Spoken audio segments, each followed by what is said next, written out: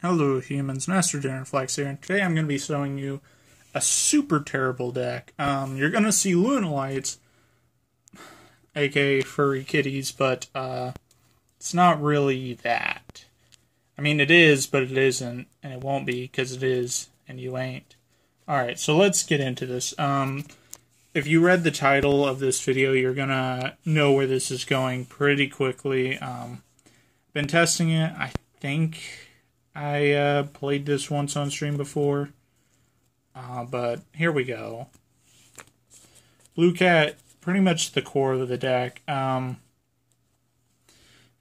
it dies, you get another one, and it doesn't, if it's destroyed, period, it doesn't have to go to the graveyard. When it's destroyed, period, get another one, and it doesn't just have to get another one. You can also just get any Lunalight, but you're going to go this, and if somehow they have so established, you just get another one, and then you can like make XZs with all of the ones you set up in the graveyard, and I'm going to show you how. Because you play 3 of the littler kitty. So this is the engine of the deck. What happens here is, you just play an ass load of traps, and you set this. So when this dies, you get another one, and when it dies, you get the third one. It's usually hard for them to kill so many of them, but you have that trap. I only have 1 copy, but I'll be playing more, and you have 10 keys. So you're going to be searching these, and you're going to be floating into them. Once you get them, you're going to set them as your scales, and you're going to grab however many you want for an XZ, and then you're going to make an XZ, and then next turn you do it again. And even if they want to MST this, then you just get one out of your grave anyways. Very, very good. Very strong. Like I said earlier, you play so many traps that you can just defend this semi-slow strategy. But while this strategy is very slow, it's very effective, and it's complemented so much by traps. I thought about playing a skill drain in here too, but this is testing. This deck isn't even done yet. I just built it on the spot because someone requested it. 1 White Rabbit. When you normal summon it, you pretty much just want to get this one out or the next one coming up. Because if you have this and 2 of these engraved, you can normal summon this, get this, make this 16 or however many the 10 keys will add, and get that. XZ, while you have this, like, you don't have Direwolves, but you normally play 2 Direwolves, and Direwolf can destroy this, and have another Direwolf effect for next turn. Very, very good. 1 Black Sheep. Sometimes you do need to search polymerization, because there are more fusion options, just not in this beta version. But also, if you use it for a fusion summon, you could recover stuff from your extra deck, which is actually pretty impactful, because once you lose the tigers, you actually just start losing. Like, it's very difficult to recover the tigers, so having a way to recover it is very, very good. So I have it. Wolf, just make a free fusion, if, like, the tigers, if the blue cat, if you're on your last blue cat and you need something that'll actually stay up, you can get into this and crash over there, whatever Weenie Hut Jr. thing. That's pretty much it for that. That's it for the Lunalights, like 9. So for the rest of the stun monsters, the best card in Yu-Gi-Oh! Thunder King works just like a Doomcal Knight, except they also can't search. And then Dark Arm Dragon. I added this because you do have a lot of graveyard manipulation. I've been testing it out, and I've never drawn it yet, so I don't know how good or bad it'll be, but it seems good in theory, and I want to test it before I just say no. Because most of this deck is dark. Like outside of the Pendulum Lunalights, I think they're all dark.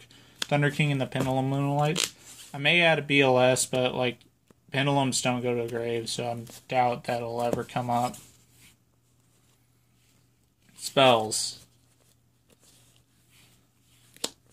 Tinkies.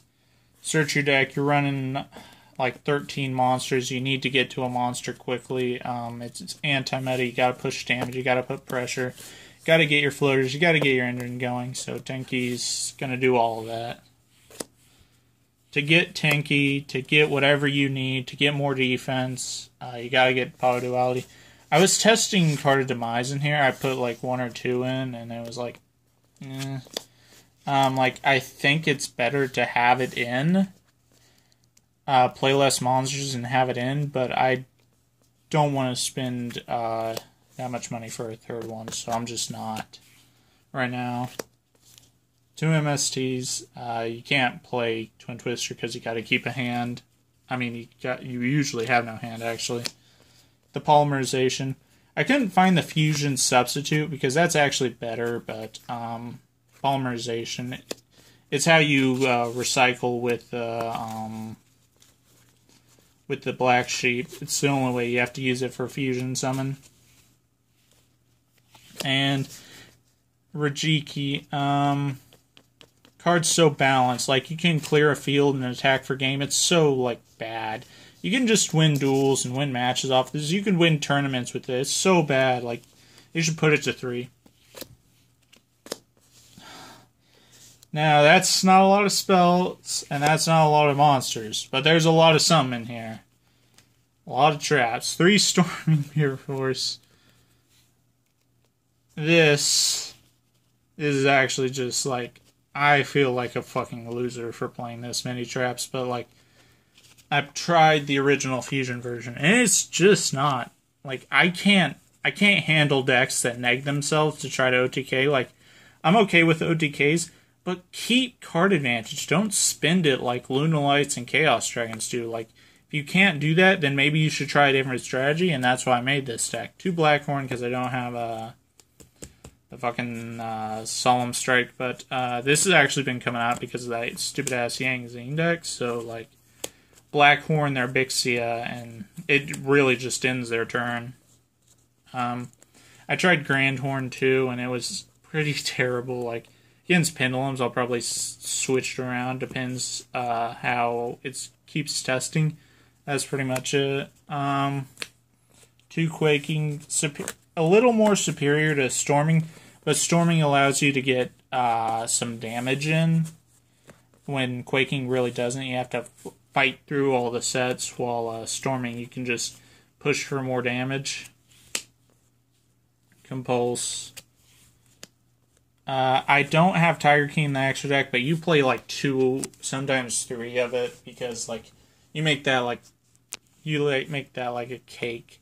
Like, you just make it and then make it and then make it and get it over and over and over and over again. And Daigusto Emerald's another thing I've been wanting to add. Like, I've been playing so many synchro and anti-meta decks, I haven't even been buying extra deck, like rank 4s or whatever.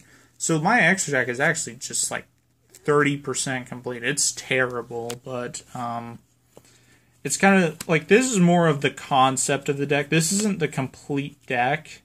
I just want to show you this strategy I came up with a while ago, and I've had way more success with this than I've had regular Lunalights. Bottomless. Reincarnation Dance. 2 might be better. I put it down to 1, but I think 2 is just going to be better. Because you let your floater die, it floats, and you get 2 cards, so you went +1. Like, if they were Geki or set, first off, they're a bad player, but then you go like +2 because they were Geki your blue cat, and that's insane. And Torrential, you're running floaters. Solemn Warning because it's broken and I don't have strikes. Vanities because it's broken. I don't even have a Master Key Beetle. How did I manage that? But you're going to Master Key because the main XC engine is the blue cats, which are dark.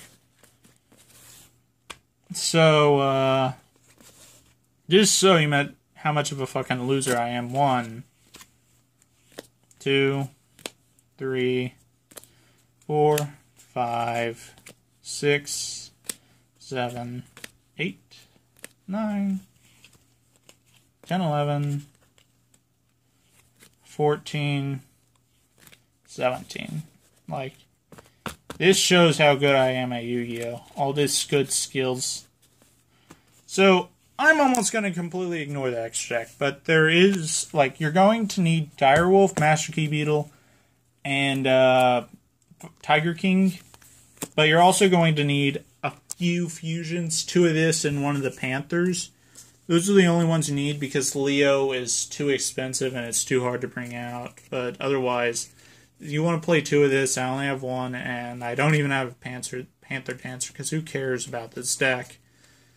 But like, few things you can run are like Cowboy, because this is anti-meta and you do need to push for damage a lot. Castel, Dweller. There's nothing in your extra deck that you need besides those things, so you usually have room for this. And that's pretty much it. That's the intensity of how complete this extra deck is. Like, I have synchros in here, it's so bad. And maybe if you're feeling ballsy, you can add this if you want to. Like, because they are dark. But that's going to be it. Thank you all for watching. I made up this deck a while ago for Alexis, because I wanted to try the deck. I didn't like it. I'm like, hey, I'm going to work on a different version of this, see how well it could come out. That was a while ago, and this it still is impressive. I actually won a very intense game between Demise, Lunalights, and Demise Cosmo, and I just won it. But it was a tough game, and it was a really good game, because it was a really fought game. It was really back and forth, and I love games like that. I don't like break my field and I lose, or don't break my field and I win. I don't like those kind of game states that you use heading towards. But that's going to be it. Thank you all for watching. And remember, Master Dinner Flex will take your soul.